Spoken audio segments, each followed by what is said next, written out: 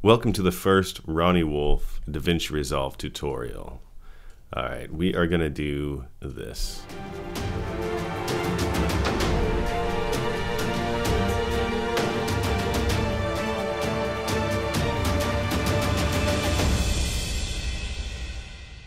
Alright, for starts, what we got to do is find our clip.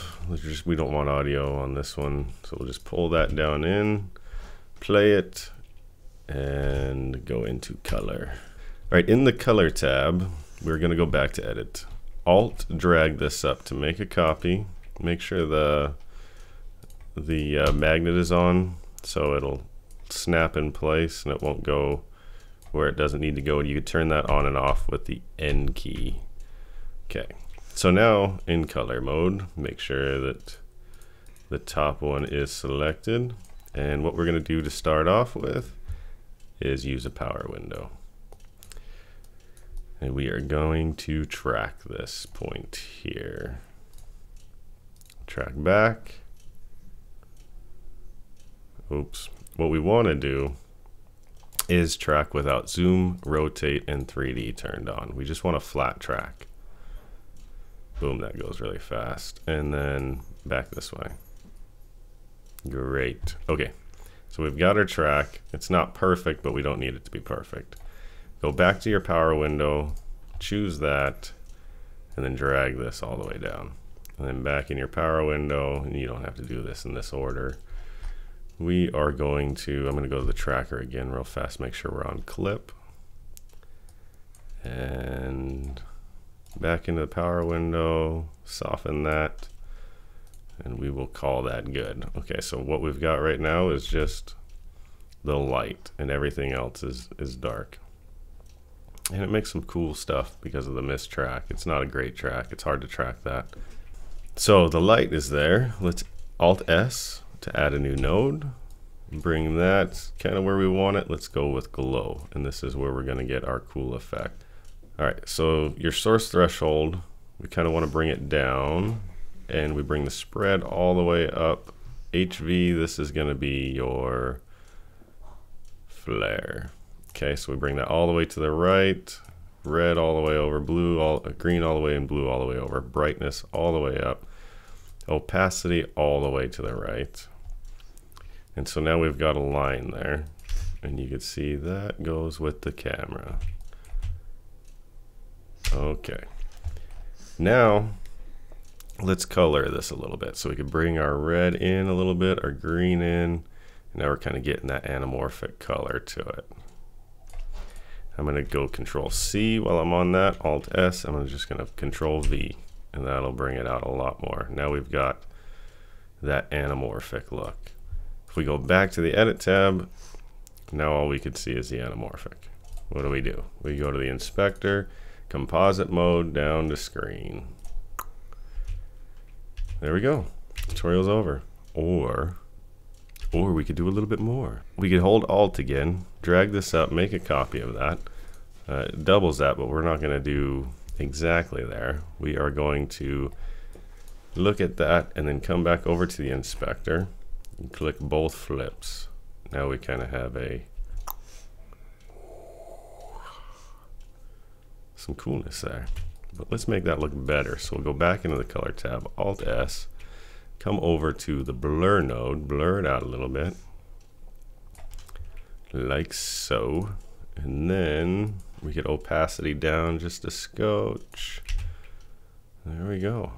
I mean, you could stop right there if you wanted to, but let's add some more. So we're going to Alt drag this one over to the right, like so. Go back to our color tab. Delete this node, delete this node, delete this node. So all we have is our, where's our light? There it is. Our light track. Okay. So this is what this is what we need right here. This is a light track.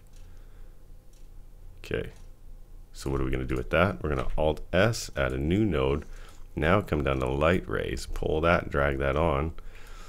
And light rays will go from just a location. So we're going to have to do some stuff. Let's go ahead and go all the way to the beginning of our track. Uh-oh, we've got the wrong one. So let's go back over to edit. take the flips off, go back to color, all the way to the left. And now let's go to, well, actually first let's make this look perfect. We want to line this up vertically on the X position, and then on the Y, we want to get that horizontal. And you'll know as soon as you get it, oh, see our X is off just a little bit. So now we've got that. Now under the tracker, we flip this to FX, grab this guy, move him over to our light-ish, and track forward. And fail, completely fail. That was a horrible track. Who did that? That was a bad track. Let's go somewhere in the middle here. Let's move this perfectly there, like so. Move this guy to there, track backwards. Okay, that looks a little bit better, until the end. It doesn't do so well. Okay, and then let's track this forward from here. All right. All right, so we've got that tracked. So we have our light rays to be centered. We could start dialing this in, bring the softness all the way down, brightness all the way up, lengthen it out somewhere there maybe. And now we could change the color, do something, some anamorphic style. Okay. And let's see, let's go all the way back to the beginning. We might want to see Alt S to create a new node. Come back to this one, Control C. Let's copy it over this, Control V. And now we can move things just a little bit, as a matter of fact. So let's move our X position to be on this side. Let's see if that stays. And then we can change our color, something over here. Okay, so we've got both colors there. Let's go back into edit mode, drag this straight up and over and lock it in. Now we have something that kind of looks a little bit cooler. And so if we turn that off, we can see what we're doing there. So that's kind of anamorphic lens flares. And we could actually do some other stuff. Like we come down here to our original one down here. And we could take this first node, come over to that, thin it out. Okay, so we can make this a little thinner. Go like that. We can go back to edit. Let's see, this one is that. So let's take this out. I'm just gonna backspace delete, alt drag another one straight up, just like that one. Go back to color. Back to our power window. Let's find it here. Okay. Drag this guy down, make him thinner. There we go. Go back to edit mode, watch, see what we've got. Okay. Now we could take these two here and make a new compound clip, and we'll call this flare. I don't know. All right. So now we've got that flare, and we've got to go back over to composite mode, turn it to screen. Okay, so now we've got that back. Let's go ahead and alt drag this one up so we have a copy, and then flip it. All right, so now we've got that cool motion. And what you could see here is you could see this is coming through, so we got to go fix that in the color tab, and that is in this one here, I believe. Let's find out. Okay, yeah, it's somewhere in there. So we've got that out a little bit, and the brightest part is a little bit too, well, let's go over to, let's look at our scopes, and we'll drag this high part down. Yeah, I think somewhere in there is fine. Go back into our blur, let's blur it. There we go.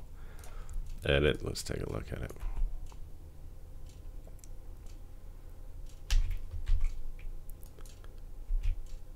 I want to make sure that we don't have any hard edges, because you could have a hard edge because of the edge of the screen.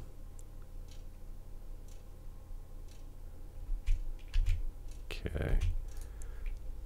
Another thing, and right now I'm in widescreen format, so one of the other things we could do as well to make this cool, make this look more anamorphic. So zoom, nope, Control Z, we want to select everything. Let's zoom in. Uh-oh. Let's do this. We've got to take this one, which is our big flare there, make a new compound clip out of it. Go back into here, screen that. Let's see if we could select everything else again and zoom in without losing our effects. Yes. Cool. And I'm kind of liking that. I think that looks pretty cool. I like it. And we could do more, but I think that looks pretty cool. It'd be a short tip, a short tutorial.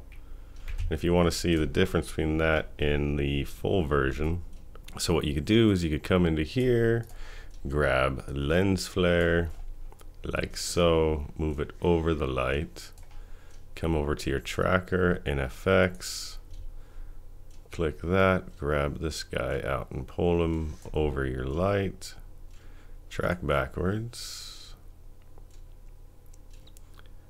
let it finish. Okay, track forward. Okay, so we've got basically a basic track on our light source, and then we could change this to 70s sci-fi, and there is anamorphic in the full version of DaVinci. It's got a little other cool things than ours has. You can see ours doesn't look quite as cool, but it does look interesting nonetheless. I mean, we could probably figure out how to do something else. But anyways, that's the end of the tutorial. Thanks for watching. Hope I helped you out. Hope I gave you some ideas. Maybe you guys could do something cooler with this.